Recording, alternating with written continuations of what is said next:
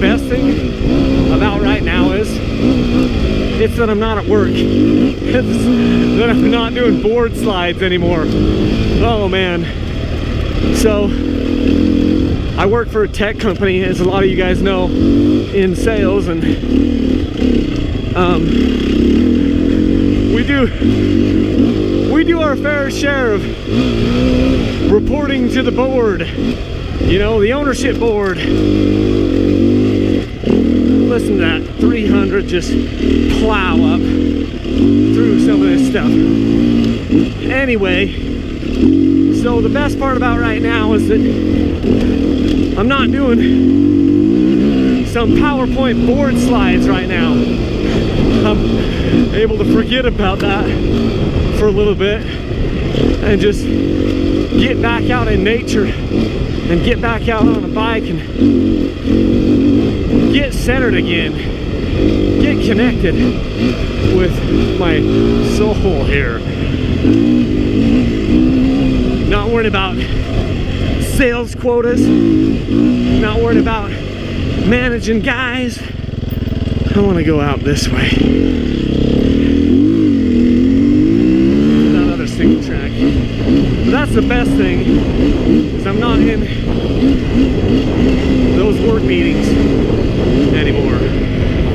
You know, guys ask me all the time, like, to share riding tips. And I kind of feel like I do a lot, but maybe there's a lot of people that haven't been watching as much.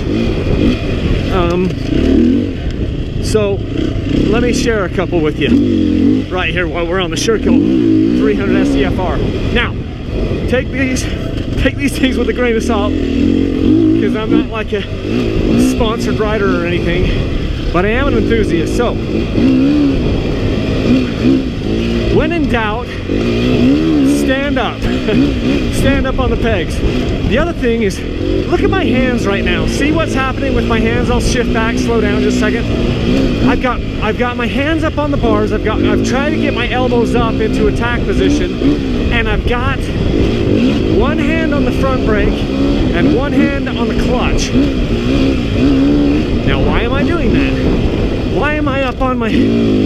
For those very reasons right there, when I'm blowing that corner. I'm blowing that corner, I'm up on my feet. It's easy for me to grab clutch, grab front brake. If I need to sit down, I can just sit back down on the seat, obviously. But if I'm up like that in attack position with, you know, I'm essentially covering all my controls.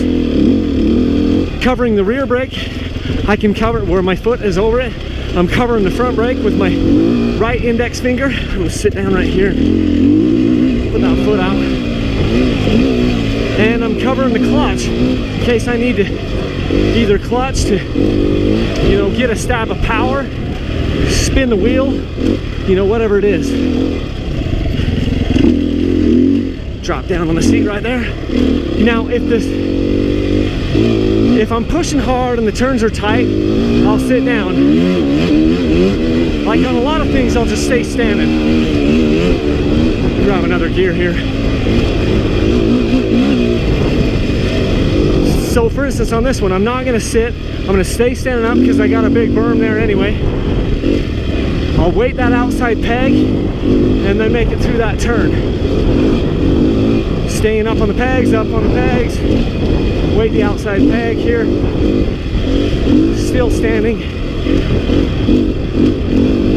Now I'm going to sit on this one because it was a little tighter. And I mean, you can stand, if you want to stay standing for all of these, you can. For me, it's just a feel thing, depending on what the terrain looks like, depending on how likely I think it is that I could wash my front wheel out, because if you do wash your front wheel out from under you and you're standing up, you're probably going to go down because you can't stab a foot. But a lot of times if you weight that outside peg and you're powering through, the corner, you may not, you'll keep that front wheel light and it won't dig in. You may blow the corner, but I'm not sure that you're going to tuck the wheel as much if you're staying light on the front end. Anyway, just some things to think about.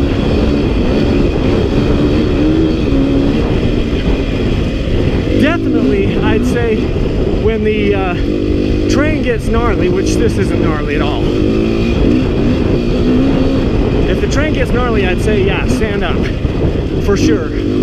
Anytime I see major, see, I sat down right there, and I had my hand on the clutch, you know, got brake, front brake, rear brake, clutch, and then I come out of that corner, and I then let off that clutch there.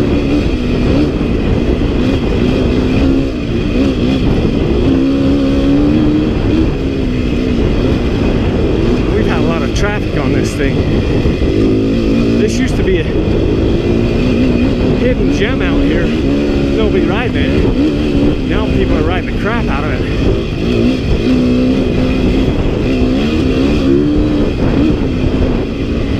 See the braking bumps there, acceleration bumps. Gonna be turning into woods soon. Everybody's out here cranking.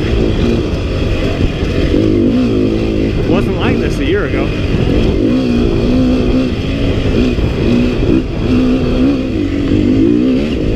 You know something that I really like about this bike, as it compares to the two-strokes that I ride a lot, is because these motors rev so bloody high, I can just stay in one gear longer, and you shift less, which is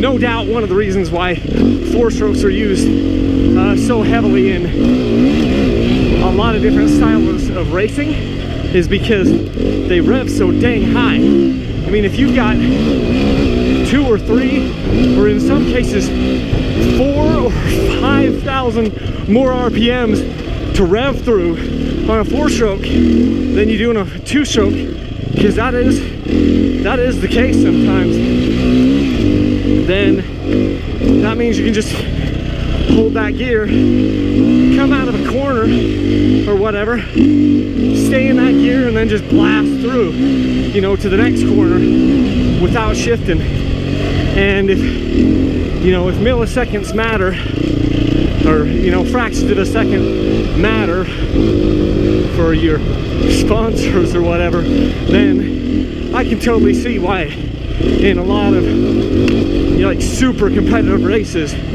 the four strokes are so popular, and you definitely get a sense of that.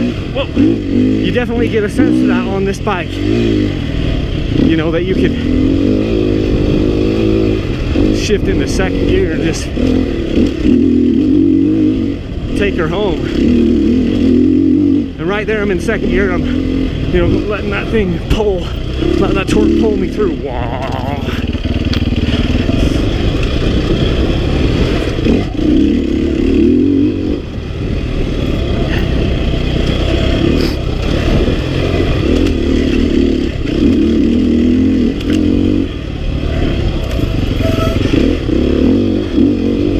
Now this section up here is starting to get a little bit more technical. There's a little spot right up here. I'm gonna shift down, make sure I'm in first gear. Oh, this isn't the spot. I thought that was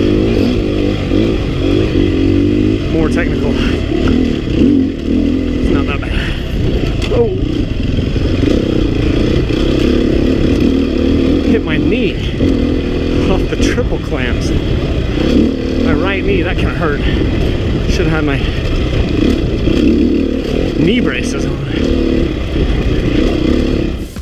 Hey guys, if you didn't already know, Patreon is the best way to support Dirt Bike Channel. We've got some really cool rewards over there, so click on the link up here that you see to become a patron. That'll take you directly to our site, and you can check everything out.